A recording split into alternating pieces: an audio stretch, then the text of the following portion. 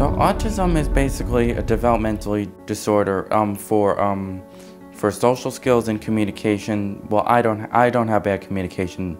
Jason is not afraid or shy to come down and ask questions or make statements.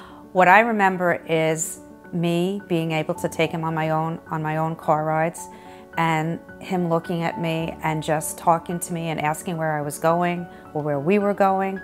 I feel that Jason's communication skills have vastly improved over time, because initially when we would have a conversation, it would be very difficult to keep him on track because there'd be certain things he was perseverating about, and it would be hard for him to stay focused on what we initially wanted to focus on. Now it's like, you know, how are you feeling? How are your children doing? Are you you know, just the, oh, he's so good. I remember my hair was short when I had him, and it pulled back in a little ponytail one day, and he walked through the door and he was like, Mrs. Perelmuter, that is a hair disaster. He's everybody's muse.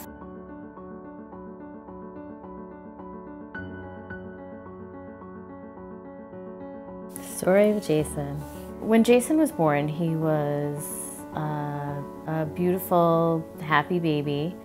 And probably around 15, 16 months, we started to notice that his language wasn't coming in as we had expected. So we decided to seek out some evaluations to see why there was a speech delay and to see if there were any concerns.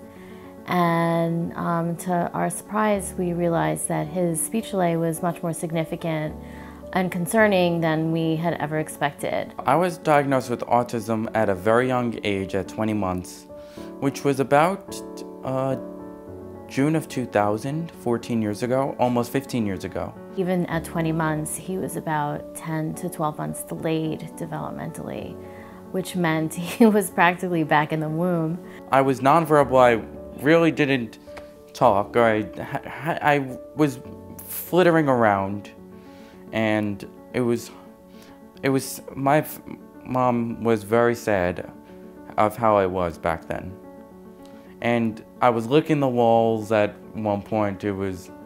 I did gross things when I was 20 months old. One of the resources that I was able to use at the time was an online resource. It was actually a listserv back when AOL and Prodigy were the only things around, and it was a listserv called the Me List, based on Ivor Lovaas's research in discrete trial teaching and applied behavior analysis for treatment for children with autism, which was a very popular treatment model at the time. And on this listserv were a lot of parents across the entire world working with their kids.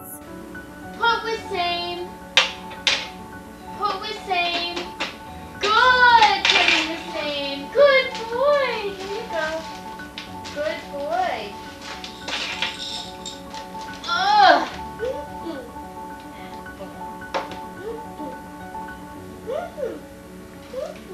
Put with same. Put with same. Jason. Yay!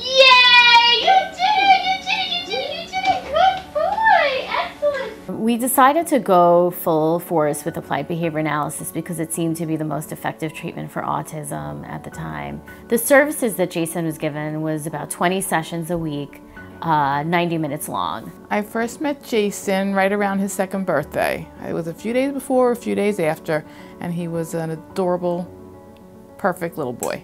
Jason, say.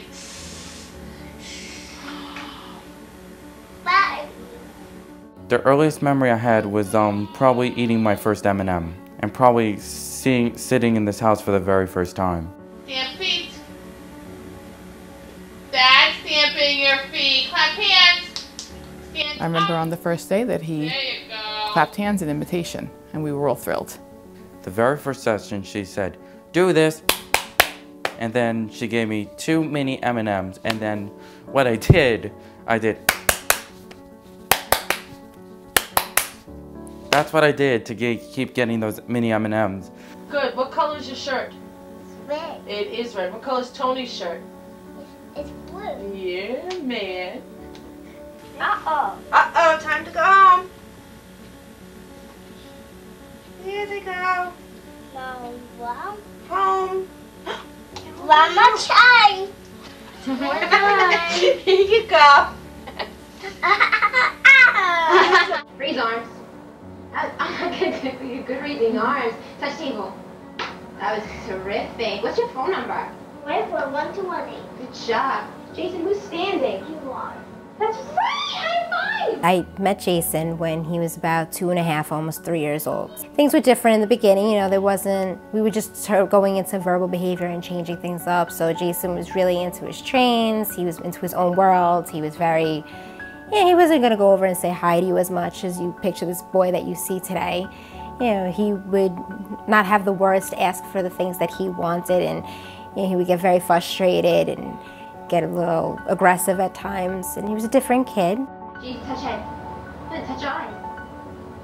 A big part of my experience with Jason in the beginning was me trying to make him feel comfortable in my presence, as well as challenge him, because I found that a lot of his frustration was that he wasn't able to communicate.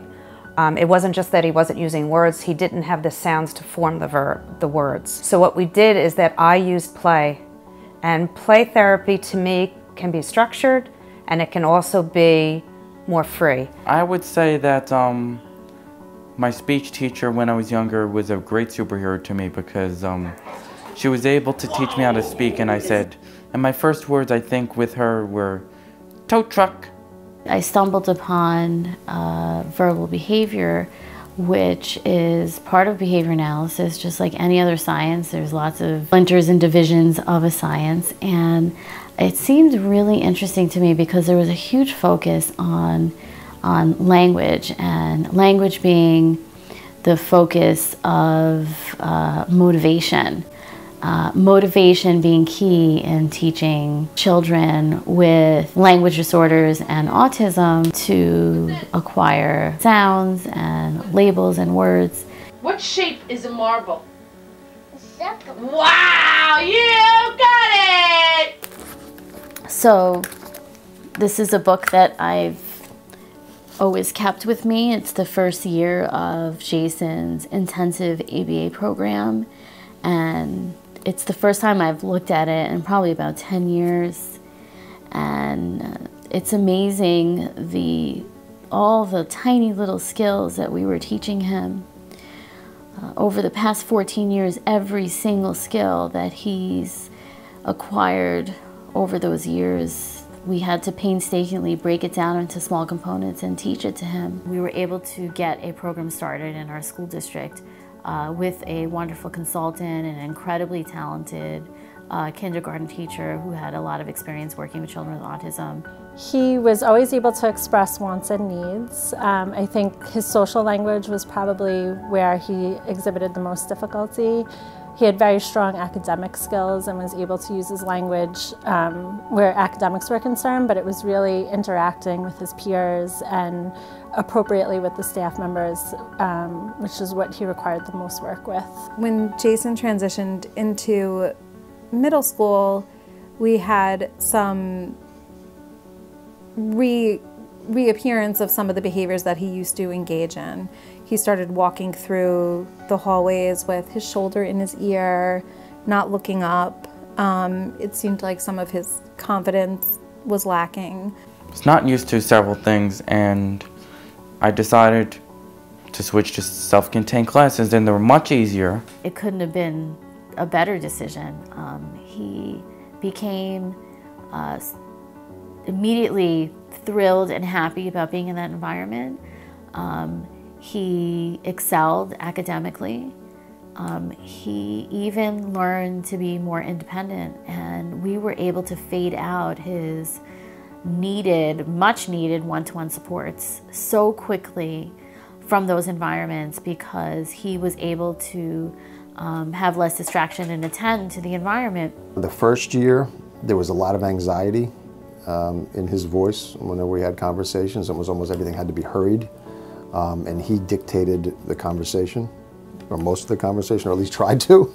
Now it's not so much. Now I definitely see more of a give and take, which is important, obviously, going forward.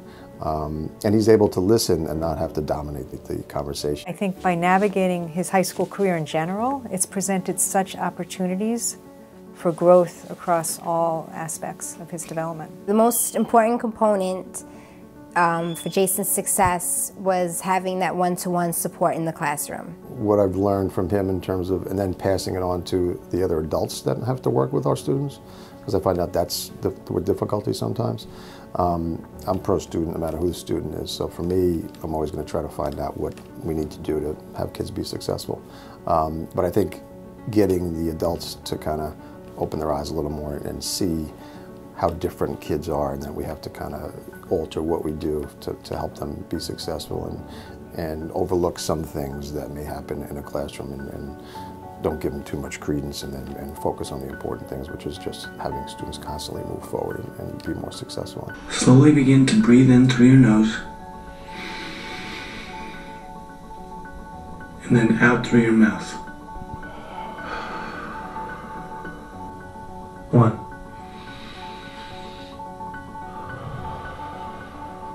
So my ABA today is that my instructor uses a program called Catalyst, which is very technological and very specific, and I have to follow programs, and it's all real-life application. Learn how to cook, try new things, exercise. I've been trying apples, pears, and bananas, and apples and pears are my 2 favorite fruits, and bananas I puke my brains out when I eat it.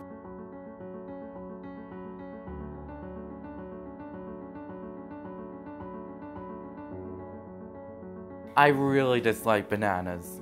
We only hope that continuing going forward, that although we're not doing discrete trials, sitting at a table and chair and doing intensive teaching instruction like we were doing with the big knob puzzles, we do hope that we're able to incorporate it in a more naturalistic way and support him in all the environments that he's going to be seeing in the future, such as college, getting his first job, being in a relationship, maybe getting married, and, you know, growing up and being an adult. And that's really what our hopes and dreams are, that he would be able to continue to see this support system as something that he can utilize for the rest of his life.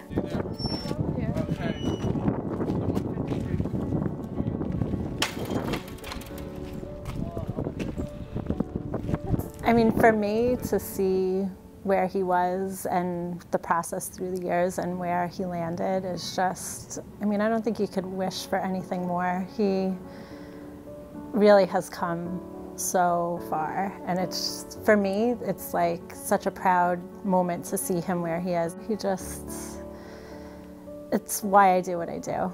He is the reason.